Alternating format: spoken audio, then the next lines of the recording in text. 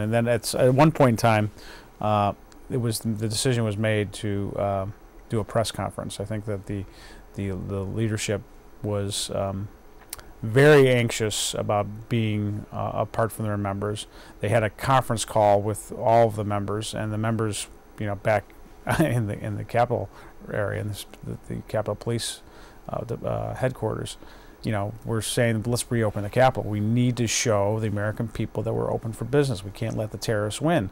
And one member of Congress told the Speaker that he thought he was a coward for not coming back.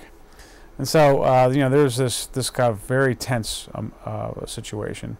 And so it was decided that we were going to have a press conference on the Capitol steps to show the American people that we were, not going to let the terrorists win.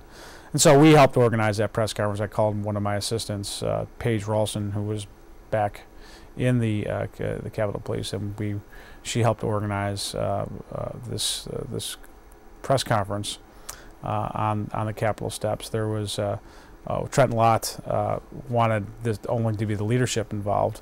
I kind of made the call that we were going to have all the members there, because they were not going to just watch the leadership. And as it turned out, all the members had filled on the Senate side steps, House and Senate, and leadership appeared, and to all the cameras. And it was dusk was kind of settling, and it was kind of interesting because you can only do so much from a secure location and setting up a press conference. So pretty much all the stuff had been set up by the time we'd gotten there. We'd